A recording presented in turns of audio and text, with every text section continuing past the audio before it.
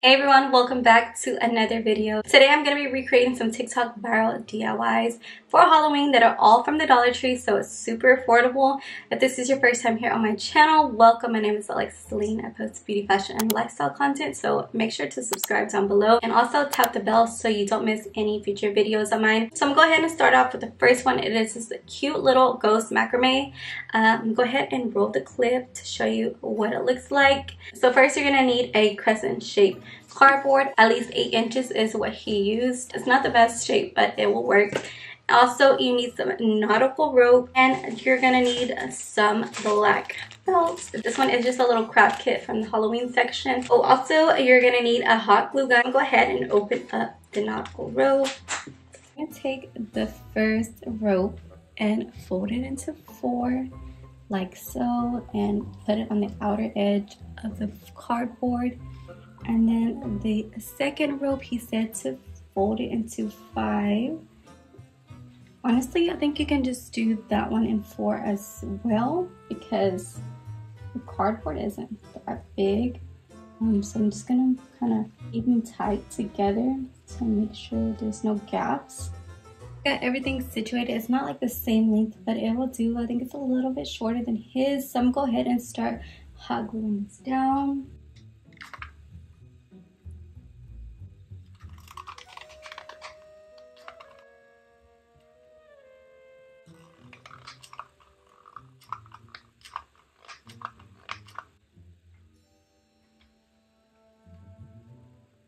This is what it's looking like so far. I'm gonna go ahead and trim this off. This is what it looks like with the edges trimmed. It's super cute coming along. So I'm gonna go ahead and glue on the eyes and mouth. And just a little FYI, I'm not the best at cutting a circle, and it's a little hard with these scissors. Got the 2 little eyes. I'm gonna go ahead and hot glue this down. I'm just gonna press this down here and glue this as well. Then the little mouth.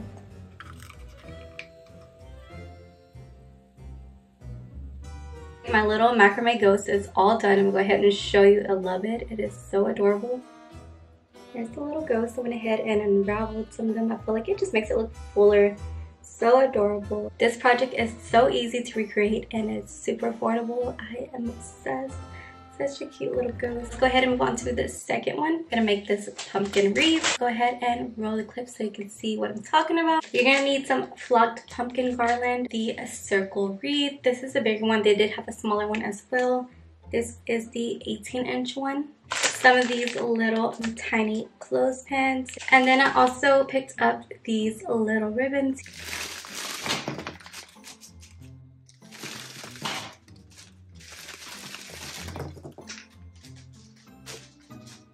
Alright, so we have all the garland here.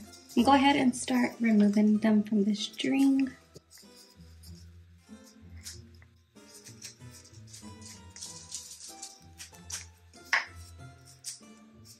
I got all the pumpkins removed, and it's time to start hot gluing the little clips to the pumpkins. Hot glue them to the center of the bottom of the pumpkin. Put a little bit of hot glue right here. And then place the little clothespin. I started measuring out how many pumpkins I would need for the center ring, and I feel like I might be low on pumpkins. I only got 3 packs, so I think I'm gonna go ahead and add these 3 rows right here. I had a little difficulty with getting them to stay, so I just kind of really secured the little ties that they had and also added some hot glue into the center. But this one, the ones on the side, I'm gonna kind of angle them so this one can be kind of centered. Just added this one dead center and then kind of angled these on the sides. And now I'm gonna add the pumpkins all around it. For the wreath, I purchased 3 packs of the pumpkin garland, and in the video the creator didn't specify how many she bought. You're gonna need at least 5 packets of the garland to fill up this 18-inch wreath if you do get this one rather than the small one. Maybe even 6 if you don't do the bows like I did. So I went ahead and got 3 more bags of the garland. I'll go ahead and start adding the pumpkins into the center ring.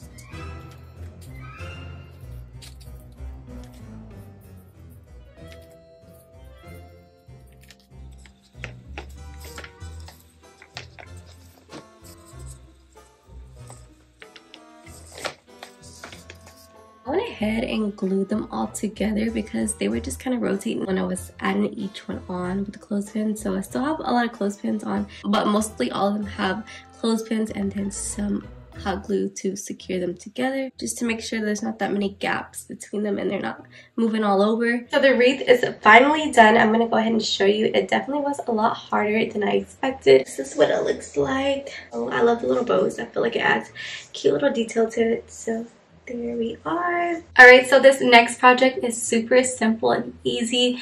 Go ahead and roll the clip. Very easy to recreate. You're gonna need the jar from old pasta or whatever you have, some pack of eyeballs, black paint. I picked this up at Dollar Tree, and a little brush. I'm gonna go ahead and paint the cap first to let that dry and then move on to the other steps. Go ahead and start painting this top just so that it has time to dry while I do all the other steps.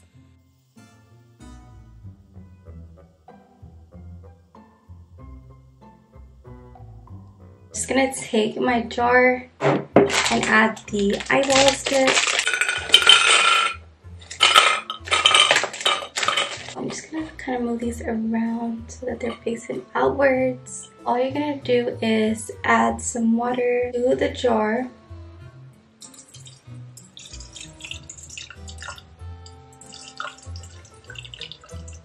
And then I'm gonna add some black paint to the rest of the water that I have in the cup.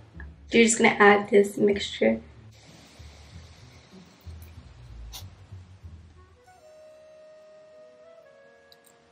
And this is what it looks like. Really spooky and cute. Very simple and easy to do.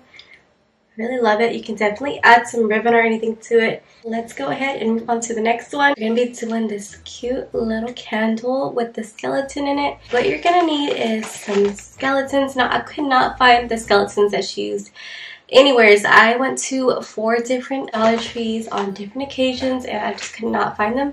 So I just had to settle for these. Then I picked this bowl. It's really pretty. And I'm also going to add some little lashes. Just going to go ahead and hot glue gun the skeleton down. I just went ahead and removed the legs. Gonna glue it here. Go ahead and cut the little feet off. And I'm just gonna go ahead and glue them like this, kind of like they're crisscrossed, like so.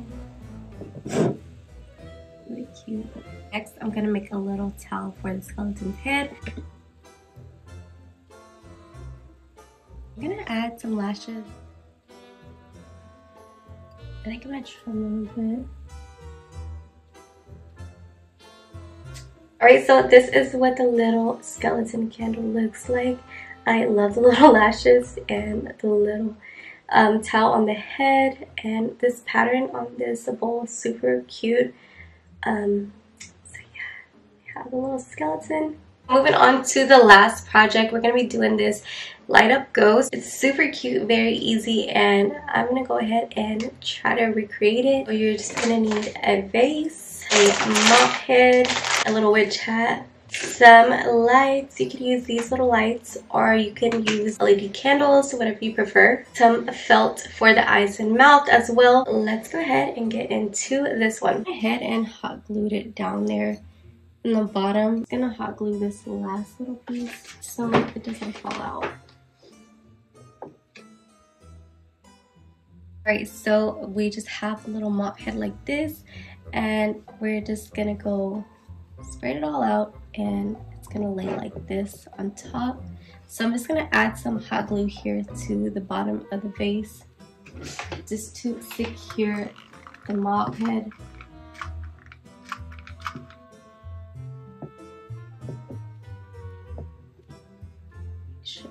I'm gonna hold it in place. This one won't actually work since it's not hollow within it. So thankfully I got this little decor piece. It's just a little ghost, and I'm gonna try to pull this off, this hat, to repurpose it. This is what it looks like. It looks way cuter with this little hat. I'm gonna repurpose this little bow here. It was from this little hat here. I'm gonna place it in the center of this ribbon just to add a little detail to it. But before I do that, I'm gonna go ahead and add some glue here to the rim of this broom so it doesn't move. Add a little glue here.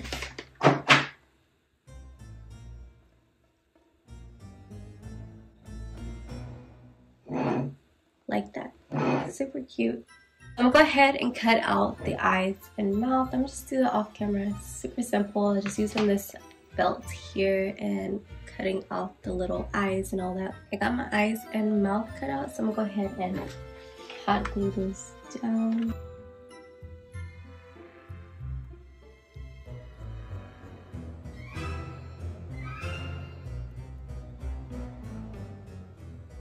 The light up ghost is all done. I'm gonna go ahead and show you what it looks like. Look how cute this is. I love it. So adorable. This one was super easy to recreate. I really love the little details of it. And I'm gonna go ahead and turn off my ring light just to show you what it looks like without this bright light on. This is what it looks like without my ring light. So that is it for this video. I hope you enjoyed it.